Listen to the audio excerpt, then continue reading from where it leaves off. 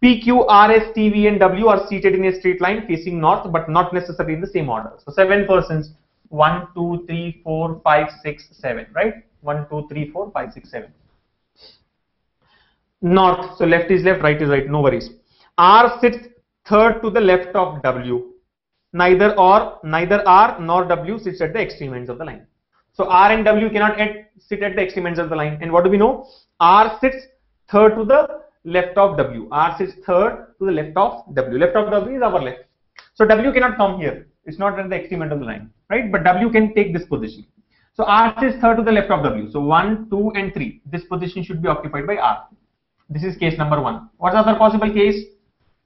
1, 2, 3, 4, 5, 6, 7, right? R sits third to the left of W. So if I take W here, left of W, right? 1, 2, and 3. This can be R.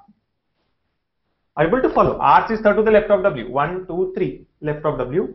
1, 2, 3, left of W. R and W cannot be extreme ends. So that is the reason we are not taking W in this position, right? Or in this position, because R and W cannot come at the extreme ends. Next statement. Only one person sits between R and T. Only one person sits between R and T. Already R is available. Only one person sits between R and T. Either T can go that side or T can come this side. In the first case, there are again two possible cases. If you take T on that side, that's one case.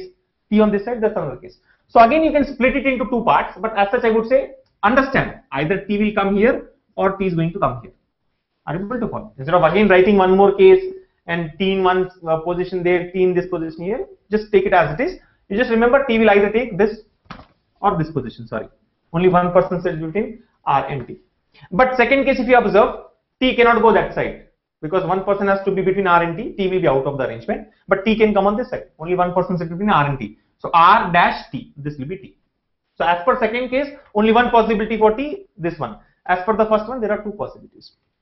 Then S is not an immediate neighbor of either R or W. This is important. S is not an immediate neighbor of R or W. Neither R nor W, right? S is not an immediate neighbor of R or W.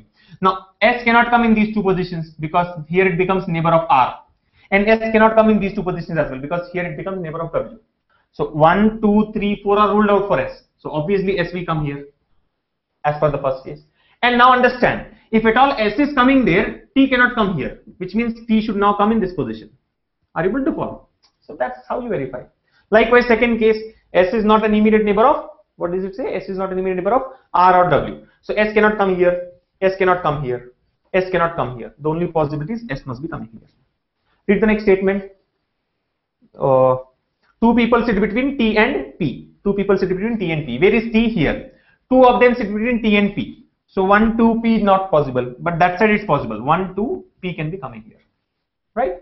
Look at the second case. Two people sit between T and P. So 1, 2, P cannot come here.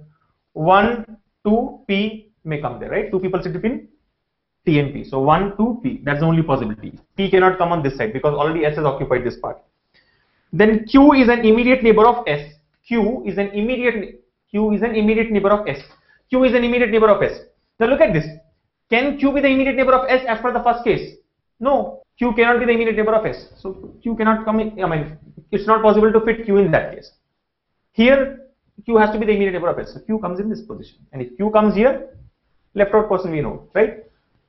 If you read the statement there, P, Q, R, S, T, V, and W. So P, Q, R, S, T, V, and W. So this should be the person. So P, R, V, T, W, Q, S. And now you can answer the 5 questions.